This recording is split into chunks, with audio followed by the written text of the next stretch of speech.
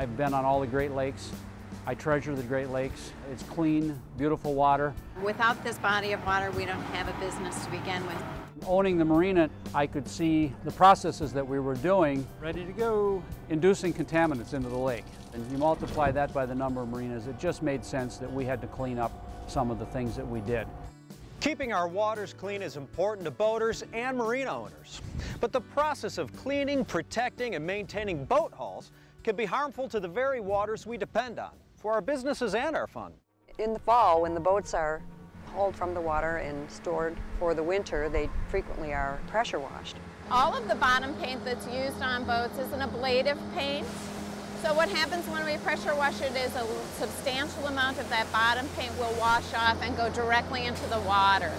Anti-fouling paints that are used by most larger boats do contain amounts of heavy metals, copper and zinc and so forth, which prohibits the growth of algae and other aquatic life on the hull of the boat. So they do contain materials that are toxic to aquatic life. When we used to just wash it into the lake would turn a nice blue, like the bottom paint. The wash water may also contain organic material, detergents, grease, and oil. Those materials can be harmful to water quality in your boat basin. Stormwater discharge permits can vary from state to state, so it's always good to check with your state to make sure you're in compliance. But for marina owners and boaters who frequent clean marinas, there are a variety of options to keep hulls maintained and our waters clean. You can try to minimize the amount of wash water that's created by using a high pressure, low volume nozzle on your pressure wash system. You can also minimize runoff by trying to collect this wastewater. When this cement pad was put in, it was very carefully graded to this trough, which captures all the water, with the vast majority of it coming to this aft end down here. As you'll see when we pull the boat out here shortly, the boat will hang right over the top of it, we'll pressure wash it, and everything will run to the center.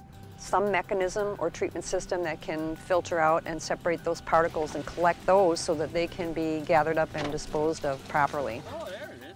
While each marina operator will need to decide what equipment is appropriate for their facility and budget, once installed, the systems are both effective and easy to maintain. You can see the copper, that's all now getting washed into the collection basin. That's all sludge.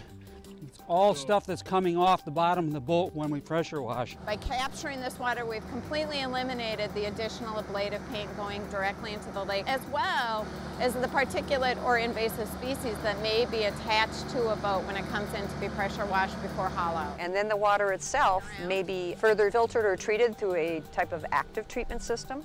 This system captures all of our wastewater that we make from the runoff on our washing of the boats in the fall. If we were able to capture 100% of the water, we'd only be using the same 250 gallons of water. We get a lot of it lost to evaporation. We also lose a little bit to overspray. But for the vast majority of the water that's coming back through, I think we only add maybe about 10 gallons a week. After we get done pressure washing the last 10 boats of the 130 we pull next week, we'll shut the valve and then we'll pump the water off to the wastewater tank, and then we'll go in with a shovel and we'll shovel this whole thing out, we'll clean it. All of the sludge will be basically taken off to the hazardous waste disposal. No matter what your choice for filtration, protecting our waters is not only good for the environment, it can be good for business too.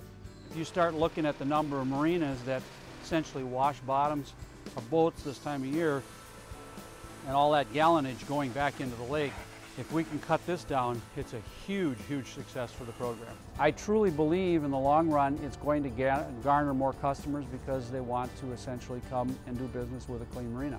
We run our business at a very, very high professional level, and a lot of that is at the impetus of the clean marina. It just makes us bump that bar up a lot higher. We're very clean and presentable looking. I think makes it very appealing, and the Washburn Marina is at 100% occupancy. If you'd like to learn more about becoming a certified clean marina, it's easy through the online Clean Marina Classroom.